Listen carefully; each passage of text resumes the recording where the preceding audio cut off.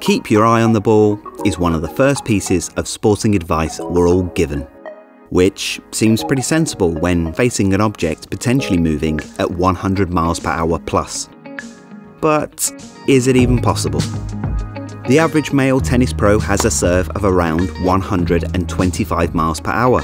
Baseball pitchers are throwing on average a 100 mile per hour fastball, with cricket fast bowlers coming in at a pedestrian 85 miles per hour.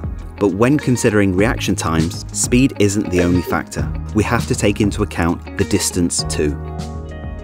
If we take tennis and consider the server's height and position on the court, the ball has about 75 feet to travel towards the receiver. Wind resistance, air friction, and the impact of hitting the surface will slow the ball by roughly half by the time it reaches the receiver, meaning the overall journey time of the ball takes an estimated 700 milliseconds. For context, blink twice. That was 700 milliseconds. But consider now that it takes around 500 milliseconds for the brain to process information received from the eyes, and 25 milliseconds for the motor cortex to send a message to the arms and legs. It will take a further 150 milliseconds to swing the racket, meaning the receiver has about 25 milliseconds to gauge the flight of the ball and act accordingly. Decent odds if you're a fly, less so for a mere human.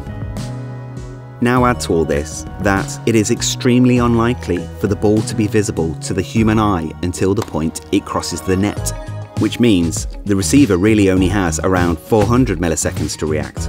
The maths just doesn't add up. If you keep your eye on the ball, by the time you've swung, it will be past you. For big servers like John Isner or present world record holder Sam Groth, the journey time from the net is reduced to about 300 milliseconds, less than half the time needed to judge and execute the shot.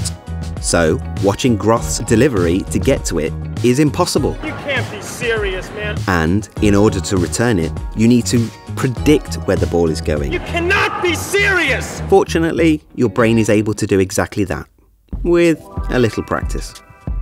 While we've all heard that practice makes perfect, this is especially true for elite athletes, where practice isn't just about technique, but about cutting down on thinking time.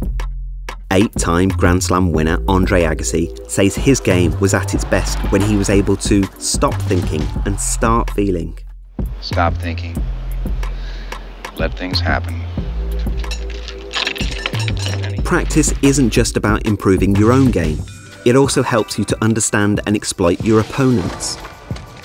The brain contains a catchily named action observation network of linked regions, including the cerebellum, which governs motor control, and the superior parietal cortex that assists hand-eye coordination. The aeon helps us to recognise familiar patterns and anticipate future action, like Ronaldo here, scoring in the dark. The more an athlete prepares and practices, the more effective the aeon becomes.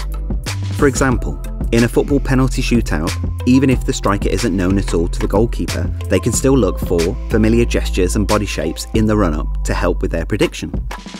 Elite athletes show an enormous capacity for making such predictions, with the best tennis players able to regularly anticipate the trajectory of their opponent's shot, even before they make contact with the ball. So, how does all of this even work? The eyes help to determine the trajectory of the ball through tiny, rapid movements known as saccades. When we look at a picture, our eyes establish multiple fixation points for us to focus on to help us make sense of what we're seeing. When a tennis ball is struck, the brain is able to draw a line from the point of impact to where it thinks the ball is going to be in future, creating an imaginary fixation point. The eyes are able to track the ball along this path and suddenly saccade away to this imaginary point, allowing the player to prepare for the shot before the ball has even arrived. So, with the right amount of training and mental preparation, returning a 125 mile per hour serve is a piece of cake, in theory.